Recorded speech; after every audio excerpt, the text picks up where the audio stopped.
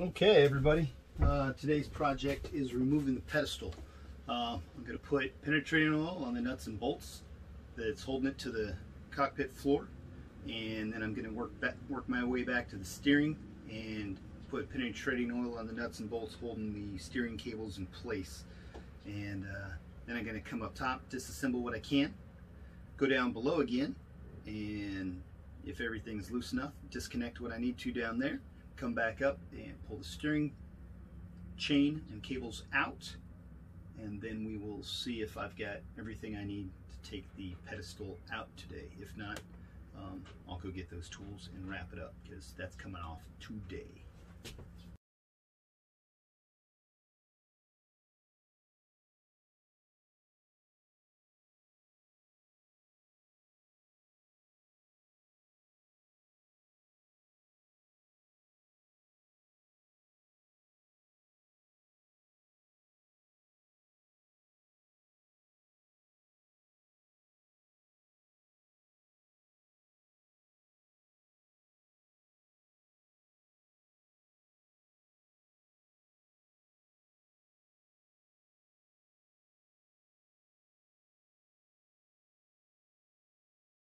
Hello, and welcome to the starboard lazarette. That means that I am down below on the right side of the cockpit.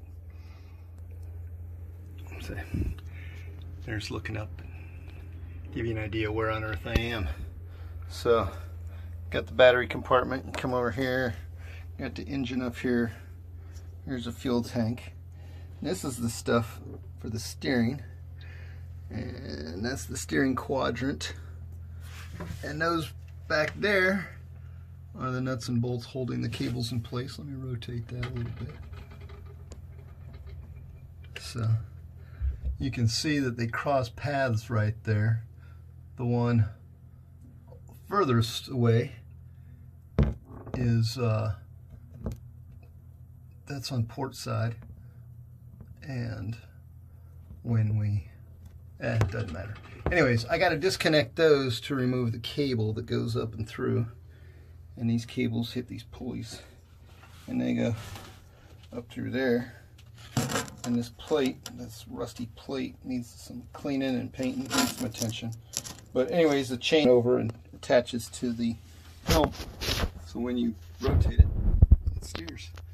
And here I am down here. Cheers.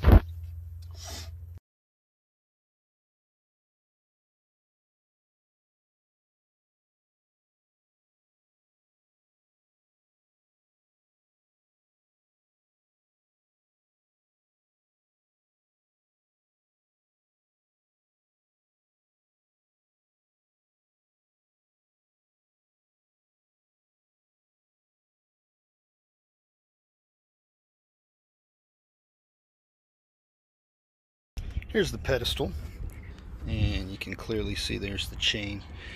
And let me unlock it here, and you can see when I steer, it rotates. However, nothing's moving because I've got it disconnected down below. That's about to come out.